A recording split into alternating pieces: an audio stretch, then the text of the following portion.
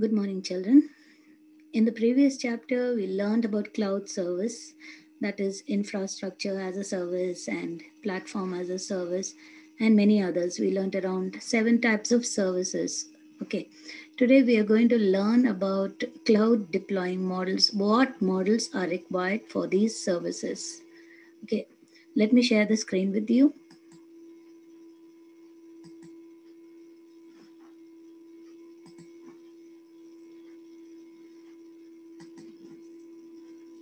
Yeah, in this chapter, you had learned about cloud services and the types of computing.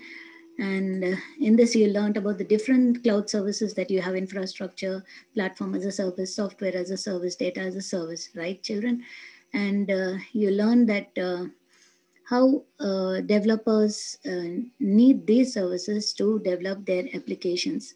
And now we are going to learn the models to develop these developers required to develop these applications. So this would be your 8th chapter, deployment of models. And in this chapter, we are going to learn the different cloud deployment models, the models that are there in the cloud computing, the services. Here you have public, you have different types of models here, cloud models.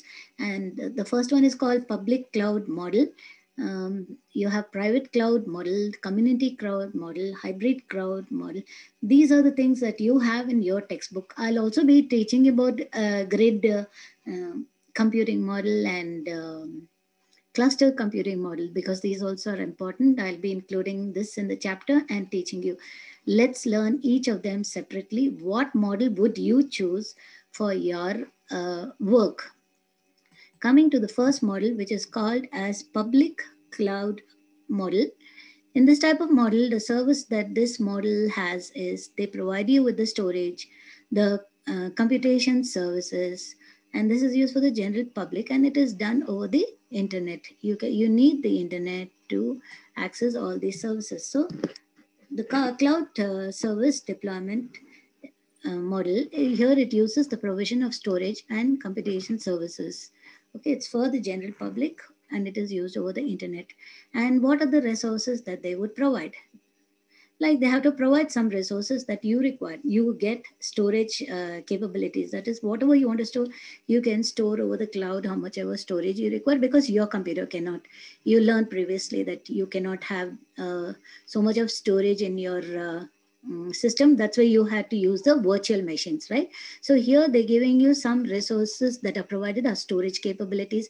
Applications, you learned also how these infrastructures and software as a platform, how they help you to create your own application. And the virtual machines, what they did is they had given you the components to use, like the mouse, the RAM, and all these things. You are able to use it virtually without having them in with you. If not, your company would overflow with many machines. So this all are used virtually.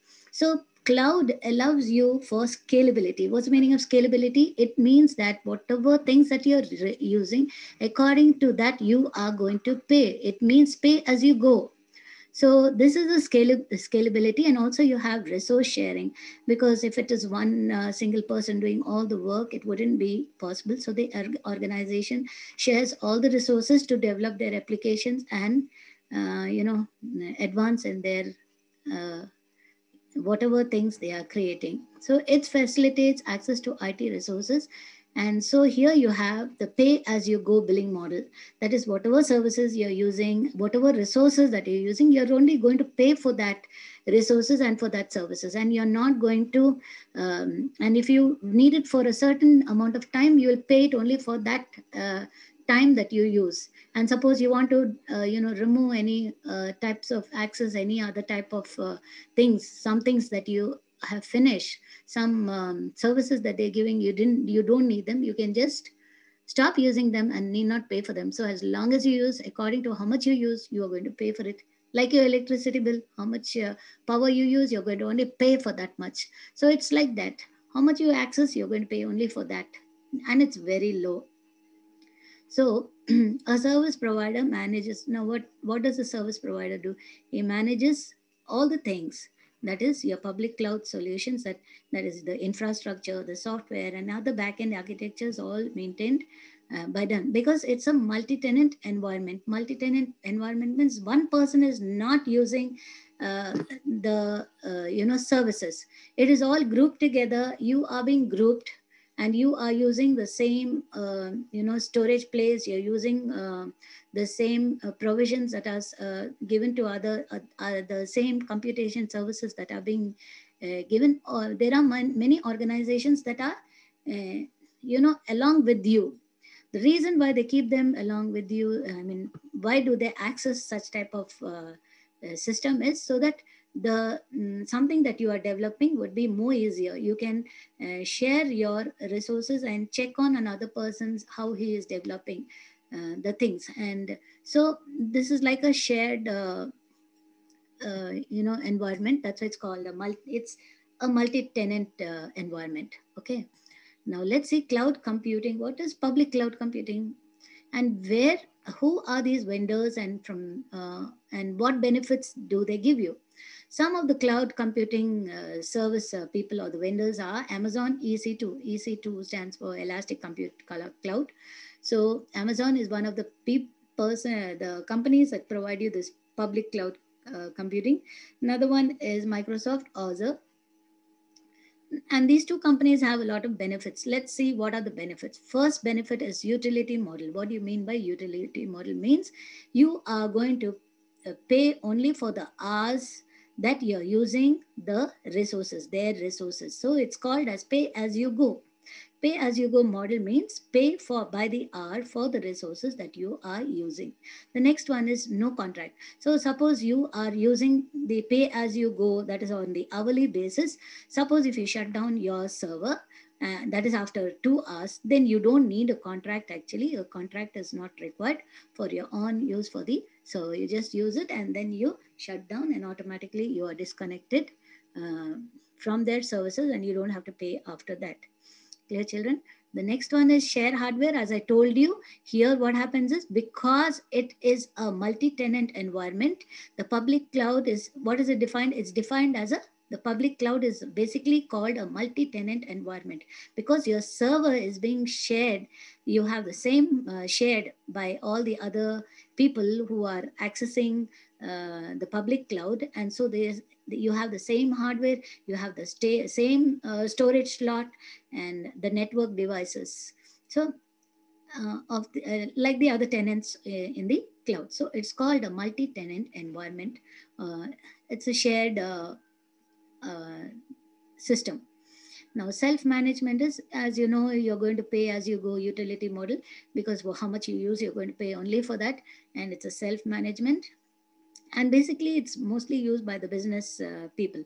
And the advantages, here you have technical buyers that set up all these management servers. Okay, so actually it's there's a disadvantage for it also.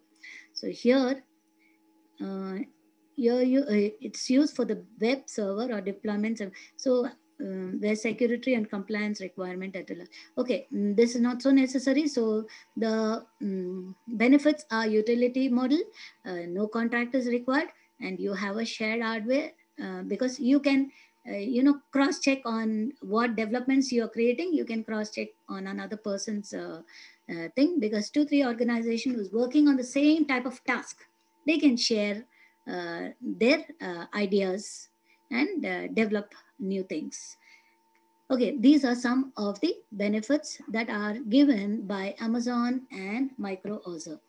Here I've got a picture of it, benefits of public cloud, and also the downside, that is what are the disadvantages. Like first, the benefits, let's see, it's flexibility, because as soon as you click on any services you select, you're always given the services immediately. Scalability, as you grow, you can reduce the infrastructure as you require. So as you're growing and you don't require those things that some services or some things that they provide, the software or anything, you can just reduce on it. Scalability, grow and reduce infrastructure as you require, and you're going to pay only for the things that you're using. Accessibility, access service anywhere at any time, you can access their services from any type of computer, as long as you you have to actually have the Google account and then access their service if you're using Google. Then resource pooling, that is, all the resources are being shared by many people, as I told you, multi-tenant. That's called local family run hardware. And here you see security here. Definitely security is not so strong, because so many people are using the services at the same place. So here you are vulnerable to cyber attacks. Compared to the private cloud computing, you're going to learn about what is private cloud computing. So private cloud, so here you can see that you can be attacked, and there's not much security in this type of public cloud. Reliability, because so many people are using at their services for the same task. Suppose you have many people doing the same type of task, many companies are doing the same type of task, then everybody would join into that multi-tenant public cloud. So here what would happen is there would be a lot of traffic, and so resources would be having, you would be having an issue. If you need some resources, you wouldn't be getting it because another person is using it. So these are the disadvantages. First is security is not very strong, and reliability, that is due to the amount of traffic accessed by the public clouds, resources would become an issue. Public cloud. Now, as I told you, some of the examples you already know about Microsoft Azure, and I also told you about two things you have learned. How do they give you their services? That is Amazon and Microsoft Azure. And here you have some more Google App Engine. Now, if they in your book, it's given four things are given. It's given as Google App Engine, Microsoft Windows Azure, IBM Smart Cloud, and Amazon EC2. But if you compare, you need to know the details of it. The details are not given in your reader, but you can put the details for you here. Google App Engine, what first and for all, you require a Google account to start their service, to use their services. Then you allow the developer to register. What you do is, when you are you create your own account, you can start. That is, they allow the developer, you get 25 free applications to use to develop whatever things that you require. So 25 free applications, and you get an unlimited number of paid applications. And if you want other application apart from the 25 applications free that you're getting, you need some more application. What happens is you need to pay for those things, and it's unlimited. How many application you ask for, all those applications will be given to you, but you have to pay for it. Again, there's another system in this Google App Engine. Here, it defines usage quotas. What does it mean of usage quotas? Here, you can get some free applications when you're using some type of thing. Along with it, there is a free application. Then you have some quota when you're using this thing. So this extension to this quotas can be, you can request saying, yes, I require this extra free application, and you can use. And if anything that is not there on which is payable, then you need to pay and for those additional resources. So this is about Google App Engine when they provide you with a cloud, public cloud. And Microsoft Windows Azure, as I told you already, first it was formerly called Windows Azure only. Now we call it as Microsoft Windows Azure. It is a public cloud computing platform. And here what they do is they have different services. Their services, first thing is computing. Next one is analytical, that is analyzing whatever you're doing. Storage is there in it, and networking is there. These are some of the services that they give you: compute, analytical, storage, and networking. And so the user can pick and choose any of these services, and according to their usage, that is, they scale and your payments. So scale new applications. Here you can scale new applications also, and you can run the existing applications that are already there. IBM Smart, they have image management. As you know, IBM is international business. I think machine, international business machine is a full form for IBM, and they are called a smart cloud. They have image management. Here they have a software where you can, there are many different images. It's an image software that is creation of all these graphical things. They have storage. They have network security. I'm not going to read the details about it, but the highlights, because you know already what's the meaning of storage options. Here you have second storage tier, that is namely another different storage to store all your images. Then you have network security, that is very good, and high availability and redundancy. So anything that you ask for, you get it. Hmm. And it's mostly useful for business. Okay, and IBM Cloud offers most open and secure public cloud for business. Okay, with the next generation hybrid cloud platform, you'll be learning what is hybrid platform. They are giving you an advanced technology in this public cloud with a hybrid cloud platform. Okay, and other things also are there, you can just go through it. And Amazon EC2 is your Amazon Elastic Compute Cloud, and it's a web service. It provides you with security, resizability, compute capabilities. Okay, it's designed basically for web scaling. And so it's very easy for the developers to design all these web equipments. Let's see the next. Public cloud, yeah, put a picture here how this person's business, Jane's business, and there are so many Jenny's business, and they all how they are using. It's a multi-tenant, how they use it. You can go through these points which are being explained here. Mm, let's see the private computing. Private, the word private only tells you it's a private thing. It's like your on premises. You learned about on premises, right? When we learned about cloud and on premises was only for a particular organization, right? So it's something like that. Private cloud hosting is a single tenant environment. So here the hardware, storage, the network, all is dedicated only to a single client, or to that only the total organization of. It cannot expand to others like Jenny, Jane, which you had before. No, 2 3 organizations, they don't share anything. It's only for a single organization or for a single client. Now you see it's a more common type of a private cloud computing. And what is it that the solution is? First,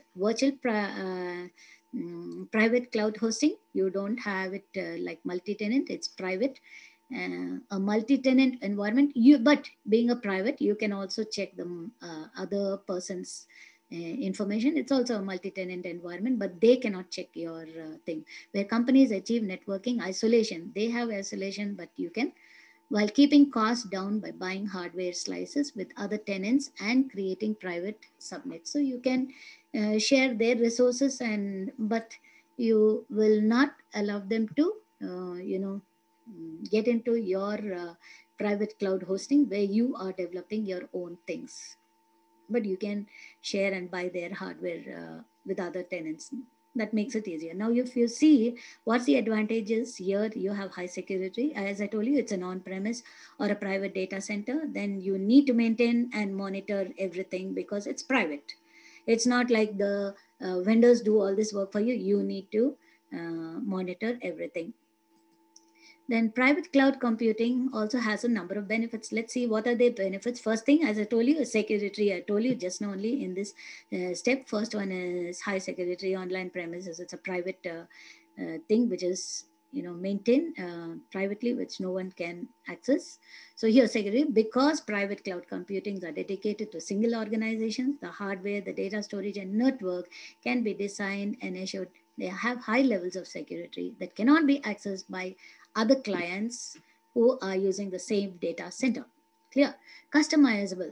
So hardware performance, network performance, and storage performance, they are specified and customized. That is, they can be modified to suit the task. In the private cloud, you can do modifications, unlike the other computing. Here are some examples of the private cloud. Eucalyptus, Ubuntu, Amazon VPC, that is Virtual Private Cloud, VMware, Cloud Infrastructure, Microsoft ECI Data Center. These are some of the private cloud centers. You can go on the net and check what works there, like how I picked up from here. Here for you, even in your reader, it's only given, the headings are given, but you can compare their services. So also in the private cloud, you please compare all these different services. Looking at the difference between a private cloud and a public cloud, let's see what is it like. Public cloud, better allocations of resources. Here also you have better allocation of resources, flexibility of environment, low capital expenditure, that is no upfront cost. Here your own data center can be uh, repurposed. Okay, you can just make your own changes, as I told you just now when we read it, what we read it as. Um Here performance, here what you can say, modify to suit your tasks. That's what you can do. And easier and automatic upgrading can be done in public. Uh, Complete control over your system and facilities, as I already told you. Massive scaling, accredited security standards, that it's not very good standard. But here the big problem with private cloud is you are still limited to your own hardware. Okay, sometimes you cannot access everything. I'll teach you about hybrid in the next class. I'll stop here. Hope you understood about public and private clouds. Go through it once again so that the lesson becomes easier. Thank you for now, children. Have a nice day. Stay safe and do all your homework.